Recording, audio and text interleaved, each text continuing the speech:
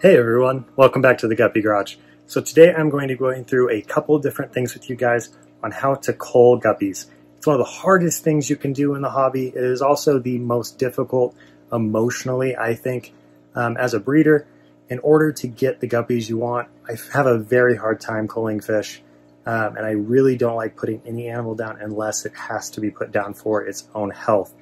So I'm going to be going through a couple different things you want to look for in order to cull the correct way, and there are some other ways that you can do it as well, but this is the way that I do it. So let's get started. So right here we've got my male mutt tank. These are just a few of the mutt males that I've pulled from my different tanks, and I've just liked a lot of these colors that come out of some of the females. So as you can see, there's quite a few different variations in here. We've got a few of the lava guppy types, which is a line that I'm working on, and then we have some more kind of closer to a galaxy type guppy, but just not the color scheme that I'm going for in some of my lines. And then over here, we've got our female mutts. This is just a whole collection of females, mixed colors. So what I'll do is if you buy a mixed bag of mutts, you'll get some females and you'll get some males, and then you can get some really, really cool colors from these guys. So there's a couple of really awesome ones in here that I actually really love. But they just don't fit what I'm going for with my lines right now. So we'll get back into culling here. So what I wanted to do was show you guys one mutt that doesn't really have the perfect genetics, and I'm not actually going to end up selling it to anybody just because I didn't want to kill the fish, but I don't want to sell it to anyone. So I put him in here with the rest of the mutts because he's not going to cause any problems since he is a male in a tank with all males. So this fish right here. So as you can see, he is a little bit thinner and he has a harder time swimming. He eats fine. He's lived quite a long time. I think he's about two to 4 months old now, I would say. But he just isn't hardy. He's not solid. And it's not a fish that I would end up selling to anybody. Same with this guy right here. Same scenario.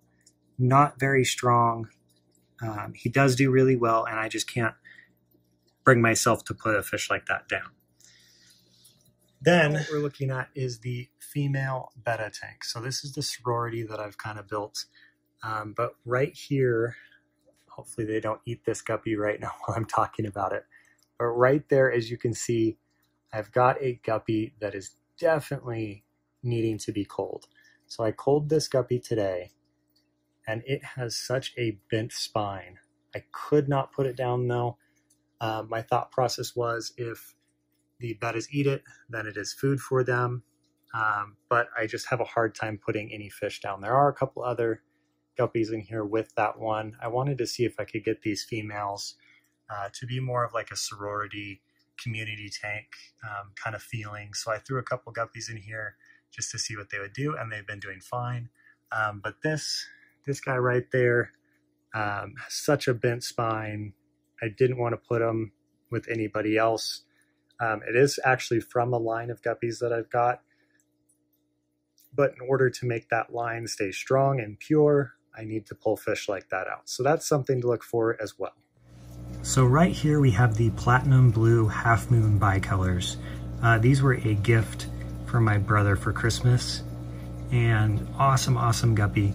So this is where I pulled the bent spine guppy from. So as you can tell, the females have a very nice dark tail, and the male right here has a very nice dark tail with an orange body, with a little bit of that iridescent color as well. But then we've got some of these fry with these white spots on their tails or coloration on their tails, and then we have others that are completely dark tails. So what I'm going to have to do is I am going to have to go through all of these guppies, and the ones that have the spots like that one, I'm going to have to pull that out and put that into the mutt tanks. So this is what you do in order to keep a line pure and in order to keep that strain going the correct way. These guppies, or these fry right here that are a different color, if you let them get old enough, they will mate with the females, and then it can mess up your genetic lines. So you have to be very careful when you're trying to keep lines pure. There, of course, are other things you should look for in guppies as well. Are these fish very strong? Are their colors brilliant enough for your line? Or are you just not liking the color pattern that some of your guppies are having? So the best thing to do is to keep your best, most beautiful fish and breed those. If you breed those, more than likely you will get a strong, beautiful fry. And then you can cull those fry and then mix breed those back in with the parents once you know that they are breeding the correct way that you want. This is how breeders will get to the exact color they want, or the exact finnage, or mosaic or grass or lace or whatever kind of style of tail or patterning that they want in their fish. So this is a really hard thing to do. You have to take a lot of time. It takes a lot of effort, but in the long run, it definitely pays off. So hopefully this helps you guys kind of figure out the best way in order to cull for either color and or to make sure that your line stays the strongest and healthiest. That's the biggest thing, is the health of your fish. If you have bent spines, that can cause a lot of problems in your whole strain, and it's definitely best to pull those fish and put them in another tank by themselves so that they don't breed that line any further with bent spines. So hopefully this helped you guys out. Let me know in the comments if you have any other ways that you like to cull, or if you have any recommendations for me. I really like to hear what other people do. It's one of my favorite ththings in this hobby, is hearing from other people about how they do things. So if you have any questions or comments, please put them down below. Please be sure to hit that like button. Be sure to hit that subscribe button, and we'll see you guys in the next one. Have a great day.